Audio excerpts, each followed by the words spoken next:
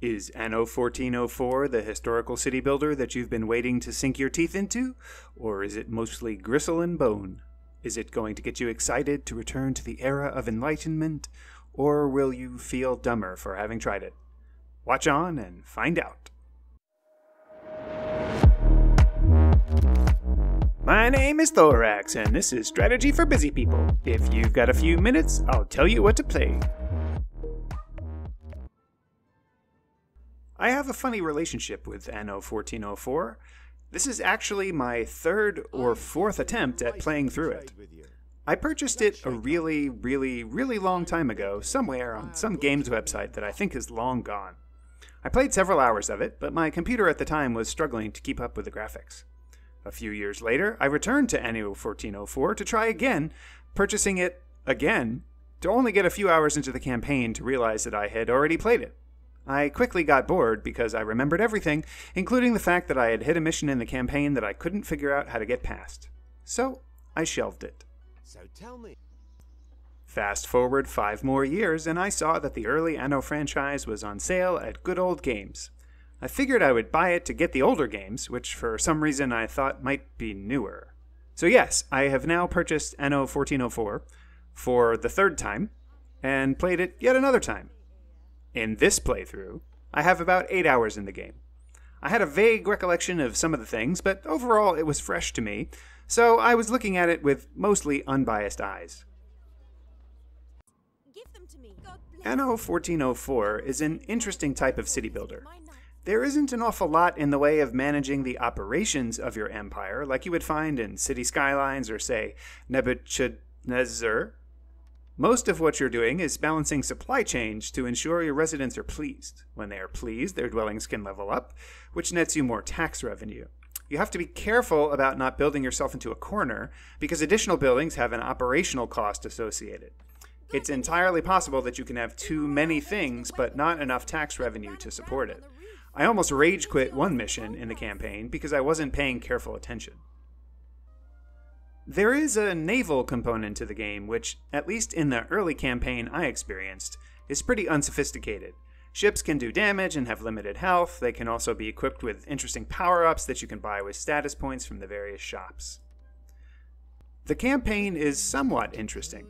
You are a young buck looking to make your mark, and some really evil guys in positions of power are being abusive. I've never heard that before. Presumably, you will emerge triumphant over evil in the end, but I never got that far, and I've never heard that before. The campaign mode has a bunch of cute, and occasionally very annoying, intermediary steps to get through. Build this stuff to unlock this stuff so that you can do this stuff or give stuff to some person or another. It's really not too bad, but it essentially gets repetitive very quickly. In fact, the game is so straightforward in the execution of how things work that there are various calculators out there that tell you exactly how many buildings A, B, and C you need to support a population of X low-class and Y middle-class folks. It almost becomes a giant math equation.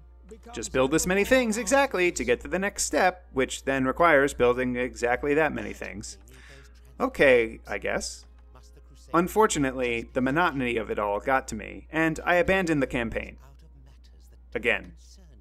For the third time. While the campaign maps are fixed and pretty one-way solvable, there is a skirmish-type mode with procedurally generated maps where you can play against AI opponents. This should be interesting, right? Because it's an open-ended strategy builder that has lots of resource transformation systems. It should be right up my alley, right? Nope. Still boring. There are some mini-mission elements to the skirmish, but overall, it's just the same mathematical building order as before. It almost ends up feeling like an RTS with a build order. To paraphrase the great Lupe Fiasco's Little Weapon, just 3 more breweries, and then we can get a nobleman.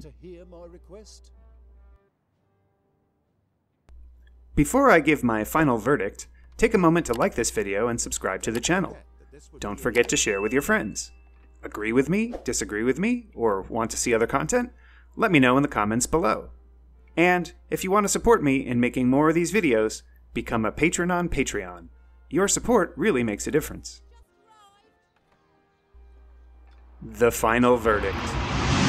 The game looks nice and has aged well. Would you believe that it's nearly 14 years old at this point? It has a lot of the right elements, but for me, it just fell flat. I couldn't get deeply hooked on the storyline of the campaign on this third playthrough. It often felt quite slow. It was easy to build myself into a corner and then ultimately fail the mission. On my trademark 3-point score scale of avoid, meh, and I forgot to eat, I wouldn't say you should skip this one, but just be prepared to be underwhelmed. If build-ordery builders are your thing, and you've never tried the Anno franchise, this wouldn't be a bad place to start. But, well, meh.